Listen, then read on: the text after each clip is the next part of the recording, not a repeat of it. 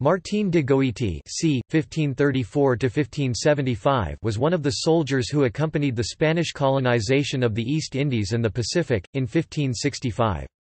From his main base in Mexico City, he was the leader of the expedition to Manila, ordered by Miguel López de Legazpi in 1569. There, he fought a number of battles against the Muslim, Tariq Solomon Arabic Sliman, the Hindu Raja Matanda Hindi Raja Matanda, and the Taoist Lakan Dula trad. Chinese Wang Dula of the kingdoms in Luzon, for control of the lands and its settlements.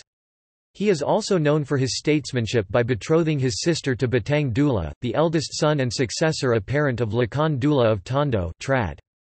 Chinese Dong Do, pronounced Dongdu, the paramount ruler of Manila. Eventually their descendants unified the three royal houses of Tariq Suliman, Raja Matanda and Lakan Dula with the Basque Goiti family. The Dula y Goiti family eventually married with the Mendoza family who came over from Latin America, who were Sephardic Hebrews that were practicing Catholics. Afterwards, the Dula y Goiti surname was shortened to Dule. However, during the Spanish era, some descendants changed their surnames even further in order to avoid persecution, and among which, the Salonga and Macapagal families are known descendants of these royal houses, albeit only through a different family name. The battles for Manila 1570 to 1575.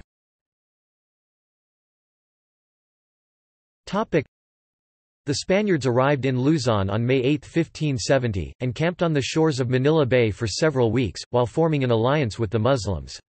On May 24, 1570, disputes and hostility erupted between the two groups. The Spaniards occupied the city of Tondo, where they were greeted with thousands of warriors. There, they defeated most of Tariq Suliman's Sliman Raja Matanda's Raja Matanda and Lakan Dula's Wang Dula people.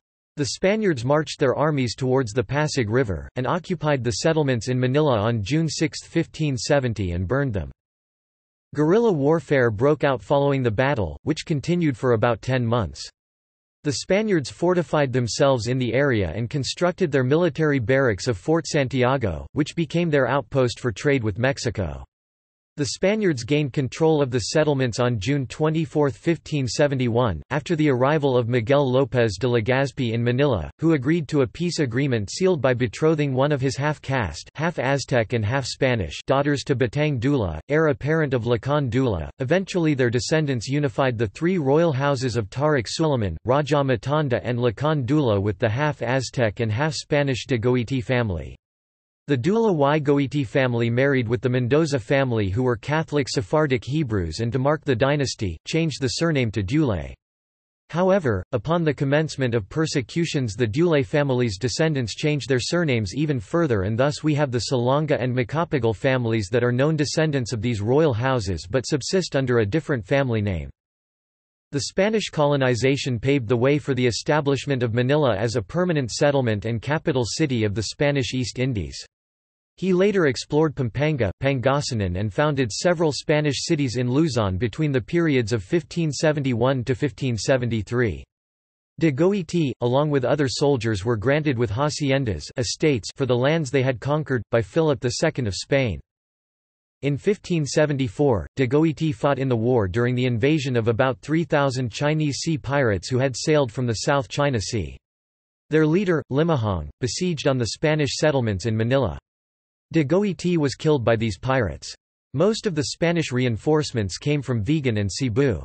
Martín de Goiti's second-in-command, Juan de Salcedo, left Ilocos Sur, after hearing the news, and traveled to Manila, where he discovered their settlements had been ceded to the pirates. Salcedo's forces attacked and drove the pirates out of Manila. Limahong and his fleets retreated to Pangasinan, where they reorganized their forces. In 1575, Salcedo's army marched north to Pangasinan, in pursuit of the pirates, and besieged them for 3 months. There the Spaniards captured Limahong and his fleets in the river of Pangasinan and executed them. Legacy.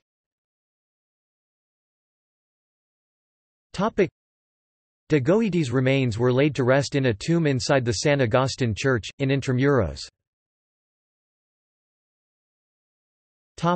See also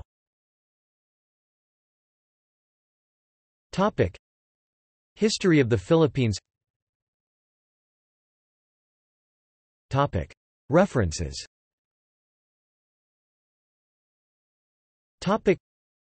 De Morga, Antonio, 2004. The Project Gutenberg Edition Book, History of the Philippine Islands 1521 to the Beginning of the 17th Century. Volume 1 and 2. López de Legazpi, Don Miguel, 1564–1572. Cartas al Rey Don Felipe II, sobre la expedición, conquistas y progresos de las Islas Filipinas. Sevilla, España. External links.